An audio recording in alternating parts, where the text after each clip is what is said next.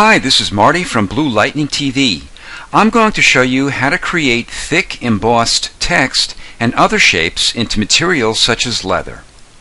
This document is 1280 by 720 pixels with a resolution of 72 pixels per inch. You can download this texture or other textures at cgtextures.com. Call up your type tool and click on the character text box. I'm choosing a font called Black Oak, which you can download for free at ufonts.com.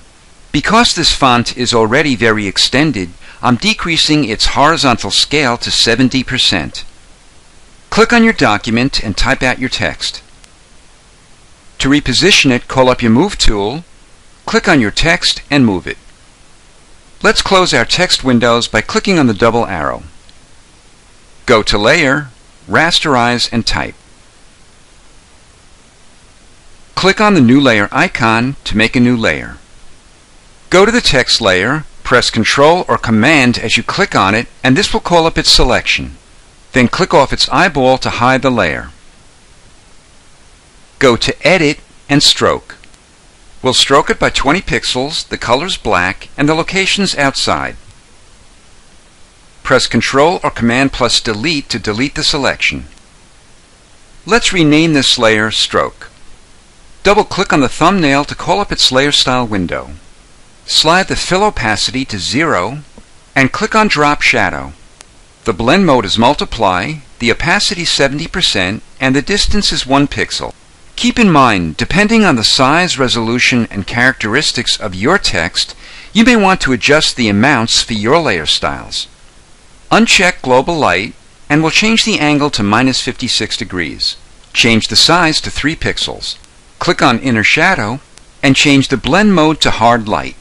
We'll change the opacity to 48%, the distance to 6 pixels, the choke to 17%, and the size 9 pixels. Click Color Overlay and click on the color box.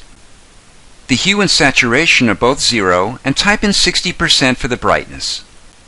Change the blend mode to Linear Burn. Make the inside of your text visible by clicking on the eyeball. Double-click on the thumbnail to make it active and to call up its layer style window.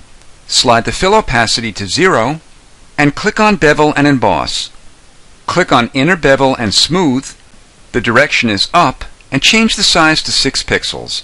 Soften it to 2 pixels and change the highlight mode to Linear Dodge and its opacity to 14%.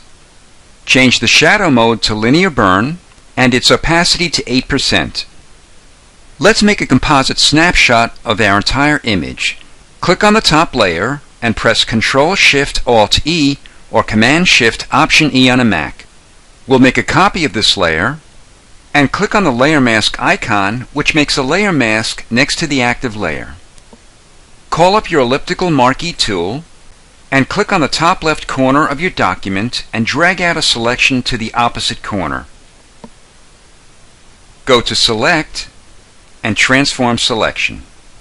Go to the top middle of your selection and press Shift and Alt or Shift and Option and drag down a bit to move the selection away from the top and bottom edges. Then press Enter or Return to accept the transform. Go to Select and Refine Edge. The Refine Edge window will open. We'll feather it to about 60 pixels. Press Alt or Option plus Delete to fill the selection with black.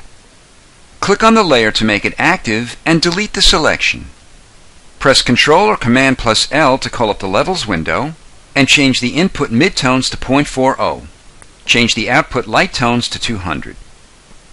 Using these simple techniques, you'll be able to create thick embosses of text and other shapes in most materials. This is Marty from Blue Lightning TV. Thanks for watching.